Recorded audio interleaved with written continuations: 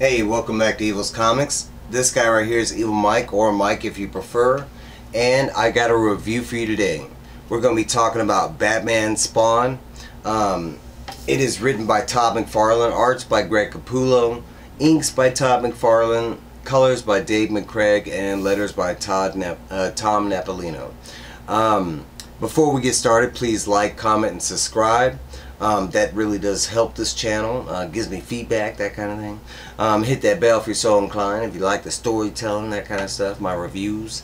I do have a couple small complaints that I'll get into at the end of the review, but let's get into it. A couple key things to note: since this is Cappullo's art, it is set in the 52 like storyline during that Batman run, and there's a couple key thing, I mean, like, that you can note that says that.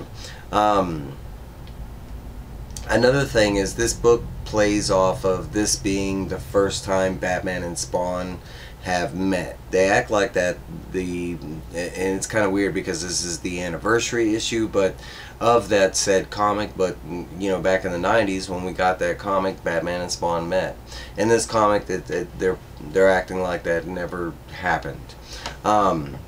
So it starts out and it's basically Spawn talking about he's being sent for to find this black beast.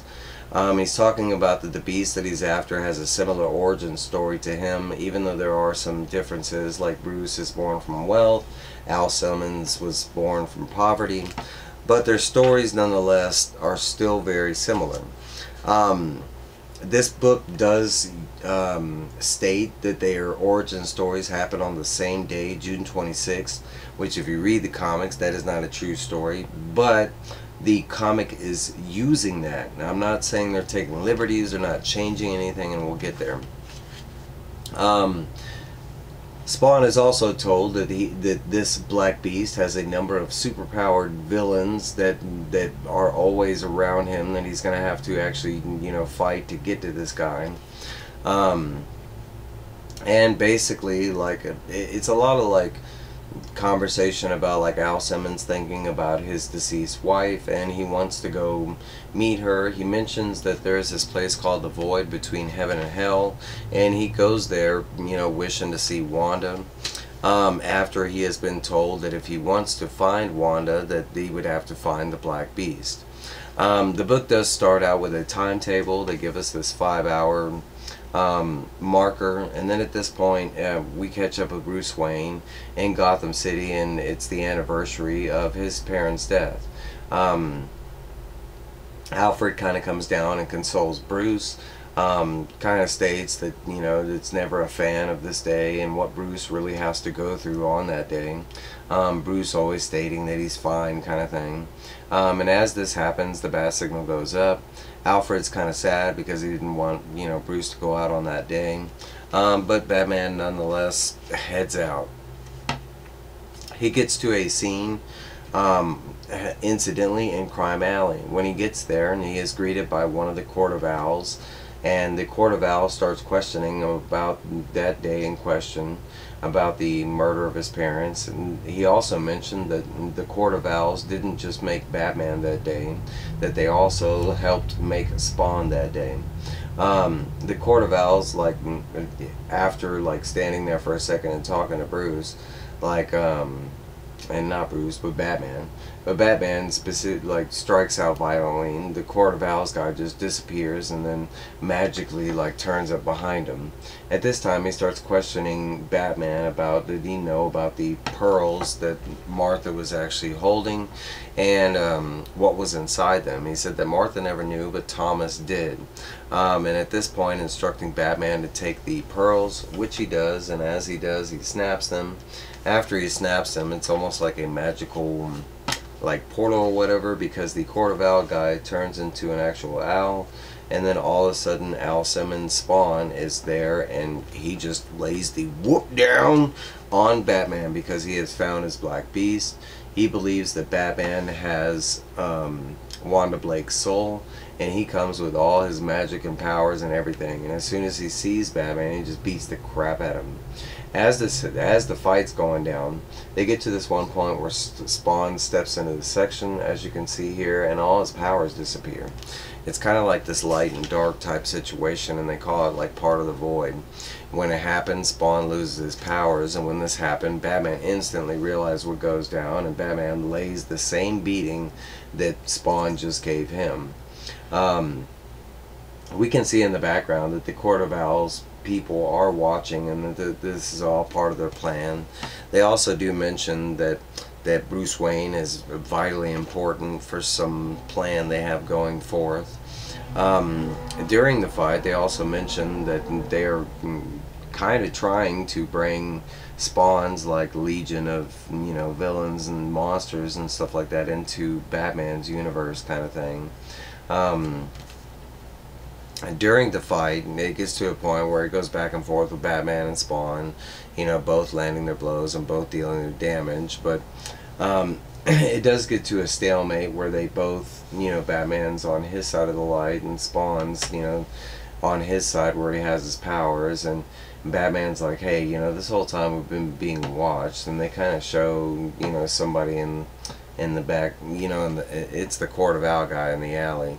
But basically, Batman's like, hey, we're being watched, we need to talk, and Spawn's like, no, and Batman's like, yeah, man, and basically, like, after some negation, Batman's like, look, if I was like, if this was some kind of ploy or whatever, look, and he just steps forward and he's like, if you want, kill me. He was like, but we need to talk. Someone's manipulating both of us. The book jumps over and we follow, like, it's basically the leader of the Court of Owls, or one of the higher ups of the Court of Owls, and he comes in this room and they're basically like, has Batman, have you retrieved the device, and Batman's the key to open this portal. We get to meet this new Talon. They never really give him a name or anything like that. It's just a like powered up Talon, one of their zombie, basically. But basically they state that after tonight they're gonna have Batman and his soul and blah blah blah. We jump over to Batman and Spawn in the Batcave, and Batman and Spawn are trying to figure out what's going on, and basically they deduce, kind of both sides of their stories. Batman talking about him being human and how it makes him better, and he talks about his greatest weapon is his brain. Also, the wild, deducing crimes and stuff like that. Batman uses his, the fear technique and stuff like that. Spawn kind of like laughs and he's all like, I used to be human, and he's like, but, this changes me, they change me, and they'll do the same to your world. And he was like, if any one of these monsters makes it over, they're just gonna annihilate you. He was like, look, I give you credit. He was like, you're a badass, but he was like, without any physical powers, he was all like, he was like, you're toast. He was like, in my future, he was like, they took out Superman first. You know why? Because they weren't afraid of him. He was like, and they don't take out you first, but they're not exactly scared of you. Alfred kind of mentions that like Spawn's crazy and he just don't know what he's talking about. But Batman did get a call that night, so Batman's like, well, you're about to meet, some of my, evilness and stuff like that, and maybe we'll get some more clues onto what's going on. They do follow up, and incidentally, Joker went on a killing spree, and they show you some of his evilness. And one of the key factors, this is set during the 52 run, because Joker's appearance. But we catch up with Joker, and basically they come into this conversation. But instantly, Joker knows that Batman is in his room, and incidentally, he also knows that Spawn's there, even though Spawn's like magically hidden. The conversation goes down where like Joker's like trying to talk to Batman, but also like asking questions about Spawn. Joker at this point does know a little more about Spawn than he's leading on, and we kind of find out very soon, why. But basically he kind of mentions that he's a lot like you know, Al Simmons than he knows. There is a funny moment where Spawn gets all pissed off and he's like, "Stop playing your games," you know. And Joker's all about, like, he's trying to convince him that he wants this to be normal, that he wants them to take out the Court of Owls so everything can go back to the way it was, you know, and this is his version of normal over here. But with their newfound information, they end up leaving. As soon as they leave, you see right here that you know, Joker is working with either the Violator or Malebolgia or both, or, you know, because there's all these little, like, Violator clown demons. But Joker mentioning that there's more plans, basically. So Spawn and Batman get ready for the battle at hand with the Court of Owls and Talon. Batman kind of, you know, gets ready for the battle, and he's basically like asking Spawn about his, you know, deceased wife. What was her name? Wanda Blake. And he's like, he mentions when he brings it up, you know, to remember it and turn on the lights, kind of thing. And Spawn's kind of confused about it, but they get down here and basically they show like Talon crouching up on the pearl that supposedly has the device. They do show in the background how, like, the Court of Owls is like, "Oh, okay, you found the pearl, do you have Batman?" And Talon's like, "No." They show that Batman and Spawn are preparing, making like these gas grenades or something like that. During that conversation, when they're asking if Batman's, you know, has been taken, and it's the Court of Owls leader and Talon, and he's basically like, "Do you have Batman? Not yet." And as that happens, Spawn kind of just magically appears in the room, grabs the Court of Owls guys, and then he's like, "Hey, I got your leader. If you want him back, you'll come to this location. Bye!" You know, and he dips out magically. At this point, they both head to the location and they get ready. Spawn lays down these smoke grenades, and they end up fighting Talon. Talon basically has the upper hand on Batman like the entire time, striking first blood right off the bat. But I guess Talon forgetting about Spawn at the moment, but Spawn's like, "Hey, how's it going?" You know, and he turns on the lights. When he turns on the lights, it's actually they're fighting outside Arkham Asylum with all the asylum inmates watching from inside. At this point, Spawn like releases the Court of Owls guy, kind of knocks off his mask, so he's just plain guy right now. But as this going, they both try to take out Talon, Batman and Spawn. Eventually, it gets to the point where Talon actually has to produce like magic, and it almost looks like he's got Azrael's sword because it's a fire-wielding sword. But he does mention at this point that he is using magic, and that's when we go all the way back to their origin dates being played with. It's been the Court of Owls all along, and they're using like magic somehow to alter, you know, certain things in both of their origin stories to, you know, play with them.